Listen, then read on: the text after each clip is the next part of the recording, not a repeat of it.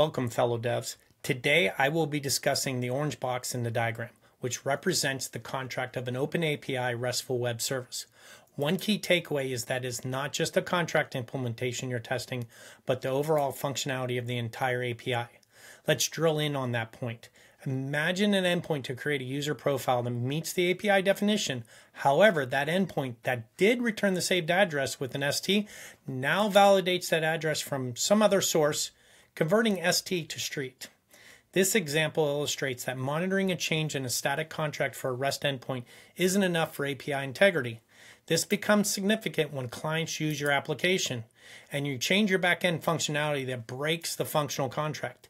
These issues might not even be obvious until the customer no longer receives their goods and services, potentially resulting in damaged reputation or financial loss. This is where API functional testing comes in. It ensures that both the API contract and backend functionality stay consistent when you make changes. If you make breaking changes, you can plan by using best practices like API versioning to ensure your clients can adapt. Now, I'll show you how easy it is to functionally test your API using the power of AI with Codiumate, allowing the confident changes to your backend logic. Let's dive in.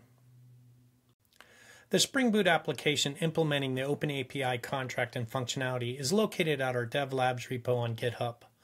Let's go ahead and look at the API. We have three simple endpoints for this example. One is to create a profile. The other one is to get a single profile or to get all of the profiles. Let's go ahead and execute these, but first we have to start our Spring Boot application. Now that I have it started, let's go ahead and get a profile. And you'll see that I got John Smith. And then let's go ahead and create one. And then let's go ahead and retrieve all of those. So this is great. We now see how the API works. Next, we will go ahead and start doing our functional testing.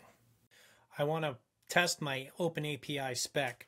So let's add that to our context. Then I'm going to select my Spock test.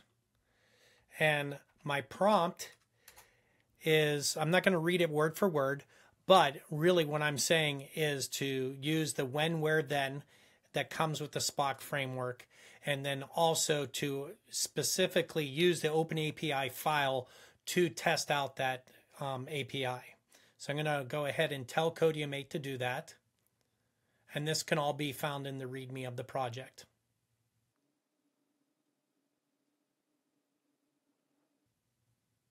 So you can see it referenced my API docs, like I said.